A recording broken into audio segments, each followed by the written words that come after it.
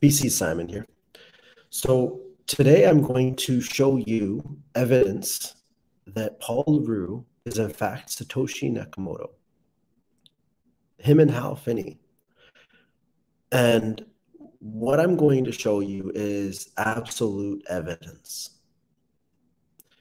A few days ago, I opted to go and search and try to find out more information about Paul Leroux after seeing a documentary. Pretty fast, I began to believe that Paul was Satoshi, and with my digging and behavior analytics background, I started looking into this guy's behaviors and thought he is him probably. So now I got to figure out who closest to him would know if he in fact is or isn't. So I did my digging and I found a whole lot of information, some that can be shared, some that can't. But the one thing that I have approval to share on the day that Satoshi disappeared from the forum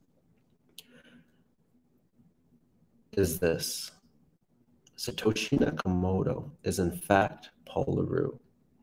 First, we're going to enter the key. Right here, the Bitcoin address, the key. This site, bitcoin.com tools/verify message, you can do it yourself. I've included the information below.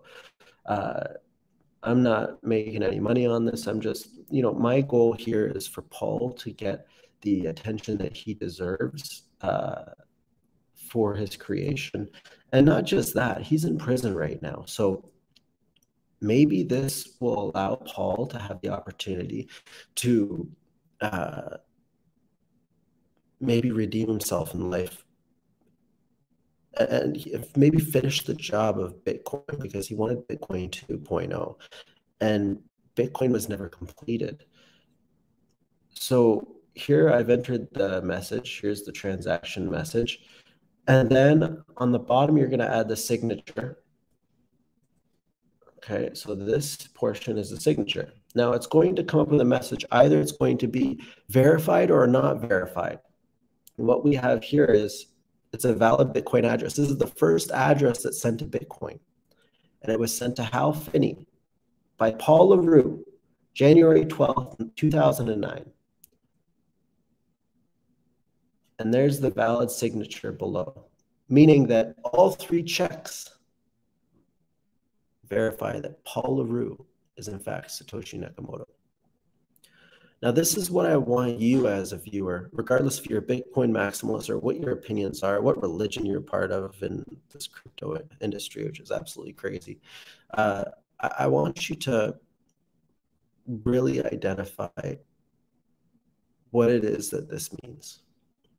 This means that just like Nikola Tesla, Paul Leroux has been blacklisted in this world because he was a little bit different, because he was a threat to the system in some capacity. And I believe wholeheartedly that Paul has done some horrible things in his life, but he also has the capacity to do some unbelievable things. And with his release date in 2034, I think the public knowing this information will allow Paul the opportunity to really have a chance to complete some of the technology that he had started. And, my source said to me that he wanted to free the world. And many people think that's some grandiose position to have, but Paul believed that he could, and now there are millions of people that believe he can as well, just under the pseudonym Satoshi Nakamoto. And I think what's really important at this point to understand is that everyone should be embracing Paul and allowing him the opportunity to thrive and flourish with technology, whether it be voter systems, Bitcoin 2.0, developing something that's going to improve this world, because obviously this world is recycling.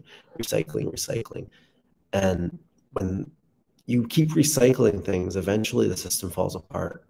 And someone like Paul needs to come around and change things and make them better, or at least sustainable. Thank you. That's my video, and I'll see you soon.